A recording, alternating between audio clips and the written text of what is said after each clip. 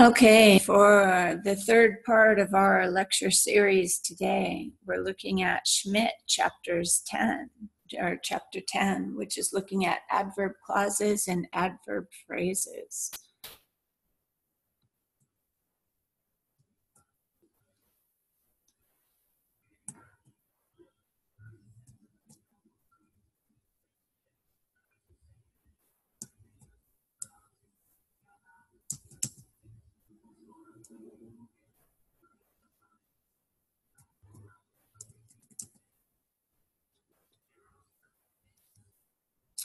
Finally, we can pass it. So we're going to begin with the overview of different types of connectors. So my first question to you is, are there any differences between the three sentences? What is the difference between the sentences? So number one, as the professor wrote on the board, the students were taking notes. Number two, the professor wrote on the board, semicolon, meanwhile, comma, the students were taking notes. Number three, the professor wrote on the board, period, at the same time, comma, the students were taking notes. So is there any difference in meaning? And number two, what is the difference between the sentences? So the meaning is the same. All three sentences have the same meaning. The difference is in the kind of sentence. So number one is a sentence made up of an independent clause and a dependent or subordinate clause, beginning with as. So you see the dependent clause in number one starts the sentence, as the professor wrote on the board, comma, and then we have an independent clause, the students were taking notes. In example number two is a compound sentence made up of two independent clauses connected with a conjunction, the conjunction being, in this case, meanwhile. So notice the punctuation here. We have semicolon, meanwhile, comma. In this case, we have two independent clauses. And when you have two independent clauses connected by a transition word, we use the punctuation semicolon, transition word, comma, to connect two independent clauses. Number three is two simple sentences. The second sentence is introduced with a transition phrase at the same time. So you have two independent sentences or clauses. The professor wrote on the board, period, at the same time, comma, the students were taking notes. However, the meaning in all three sentences is the same. Notice that subordinating conjunctions connect subordinate clauses to independent clauses. So words like because, since are subordinating conjunctions. Those connect dependent clauses to independent clauses. Pay attention, because when the subordinating clause comes second, there is no comma. If the subordinating clause comes first, there is a comma after the subordinating clause. Therefore, when you have a clause that begins with because, there will not be a comma before the word because if the subordinating clause comes second. If it comes first, then there is a comma after the clause. Coordinating conjunctions and conjunctive adverbs connect independent clauses. Transitions introduce simple sentences.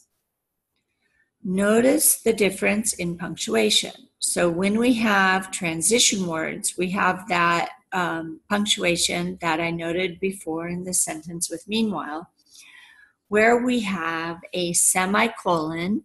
Semicolons are used to separate two independent clauses. If you have a transition word between two independent clauses, you will have a comma after the transition word. If the subjects of both clauses are the same, a noun is used in the first clause and a pronoun is used in the second clause. we don't want to repeat the same noun that was used as subject in the independent clause in the first sentence. In the second sentence, because we already know who the independent clause is, in the second clause we can replace that noun with a pronoun. This makes our writing a little bit more sophisticated and a little bit more concise because we don't need to repeat. That would be too primary.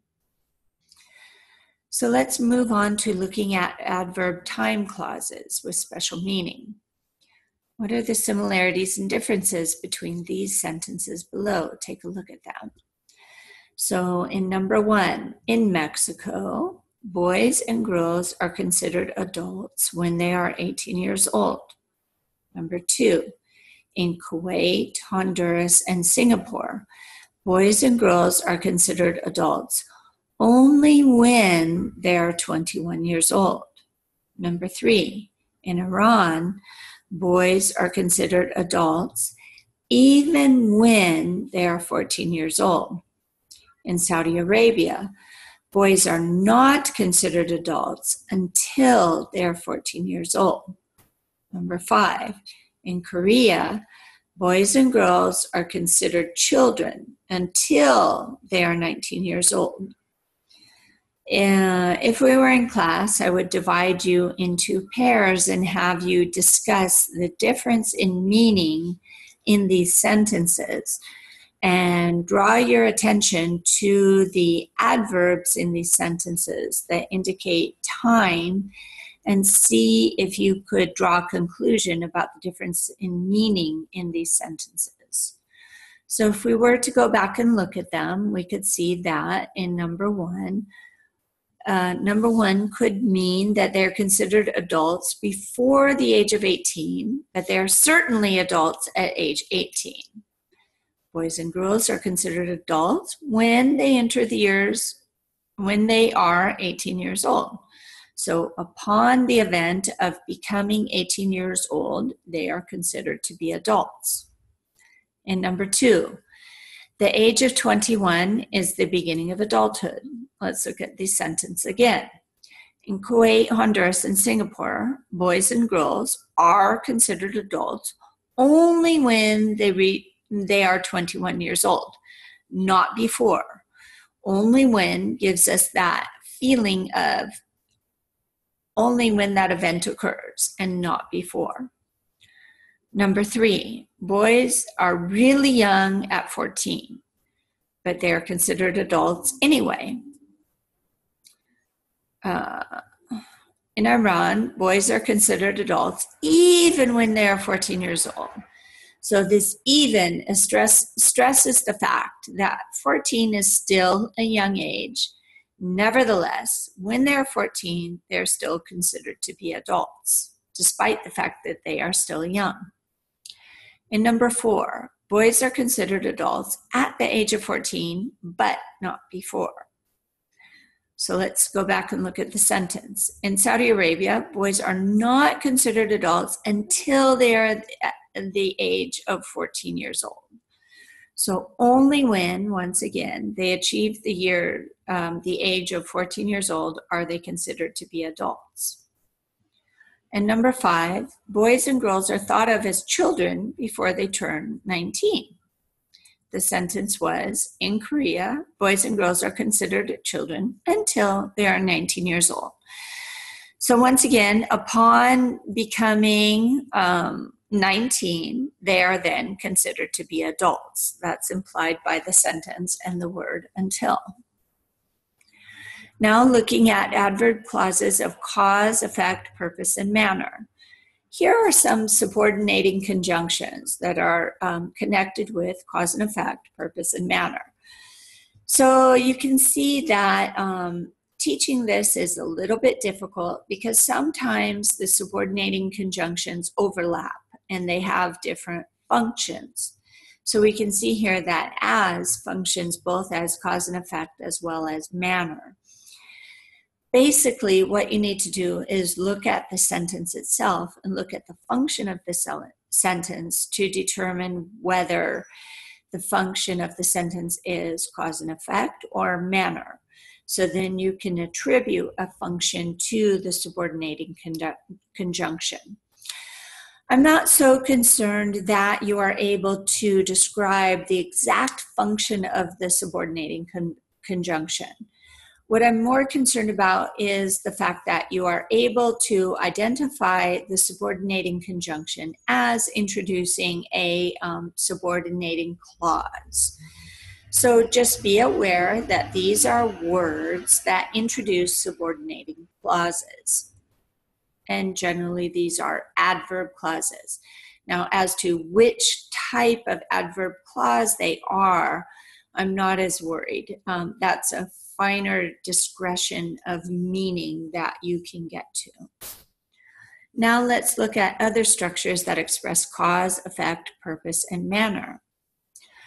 So, do these sentences have different meanings? If not, what are the differences? Sorry, confusion there.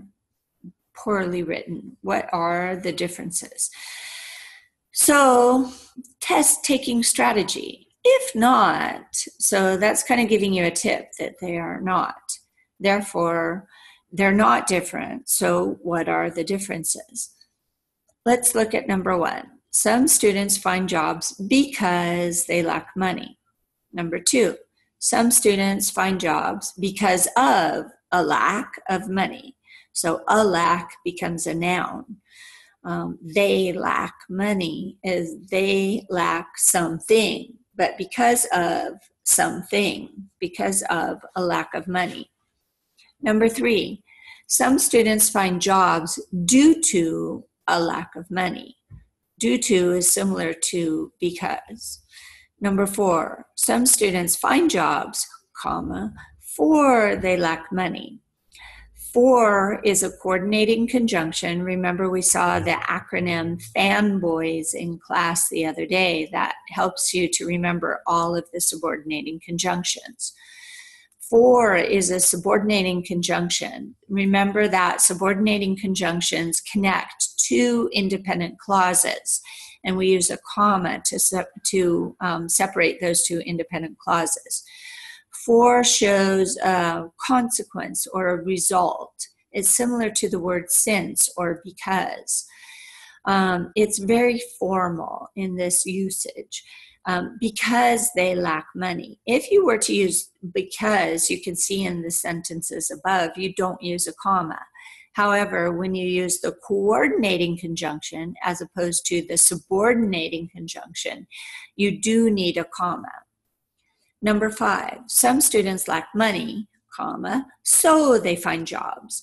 Once again, so is a coordinating conjunction, which requires a comma when we connect two independent clauses with a coordinating conjunction.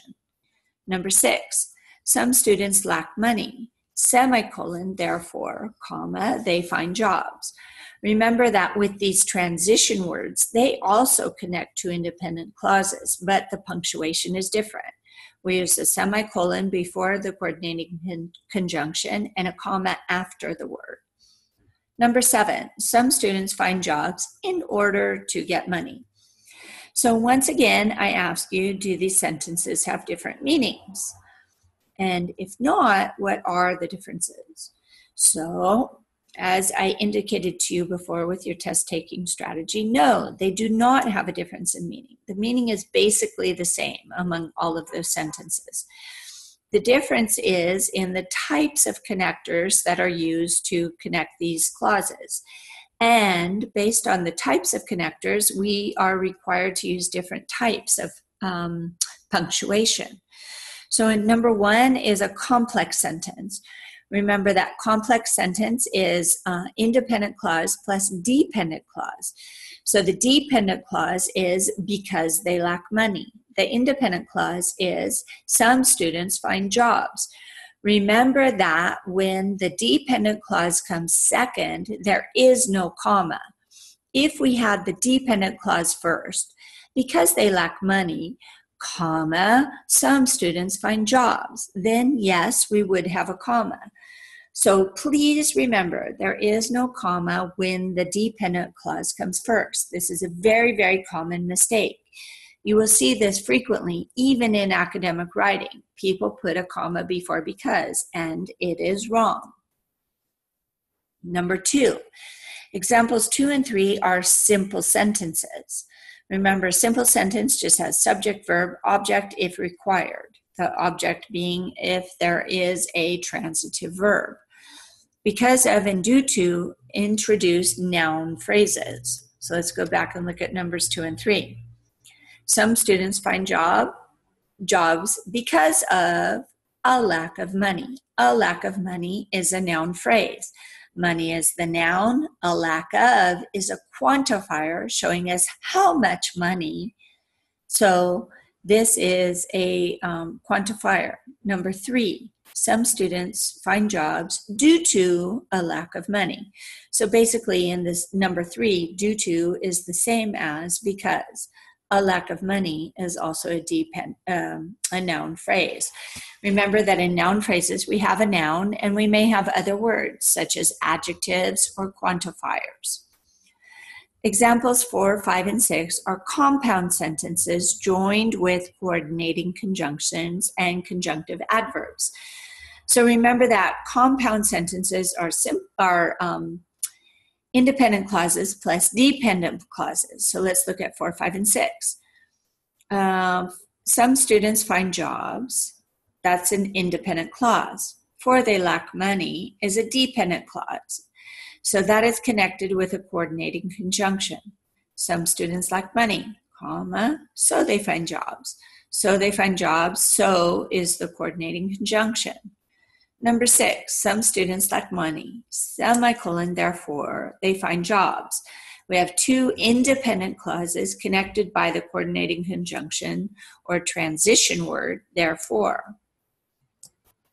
Number 7 is a simple sentence. In order to means purpose and introduces a noun phrase. Let's look at it again.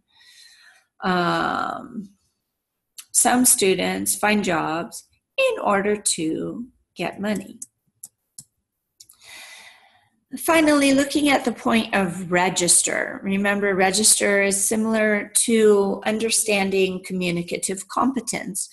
Which type of sentence should you use in which type of context? So we typically use because as a conjunction in complex sentences to express the reason for something. So that's introduces an adverbial clause, a clause that introduces reason. However, formal academic writing often uses comma plus for as a conjunction in a compound sentence to express the same idea. I just mentioned this. So for is a coordinating conjunction. It's not a subordinator in that it introduces 2 independent clauses. However, it still has the same meaning, showing result or reason, and that's the function of for. It's similar to as because, but with for you require a comma, whereas with because you do not, because they have different rules.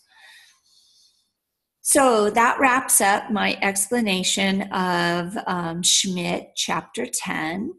Please let me know if you have any questions about specific answers to questions that you had for the exercises for this chapter. And I hope that you are enjoying learning a deeper understanding of grammar.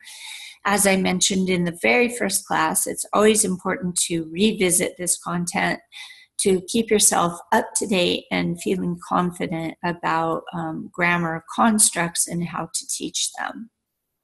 So I look forward to seeing you again next week. And until then, have a great time working on your peer analysis assignment. And I look forward to seeing you again soon. Thank you.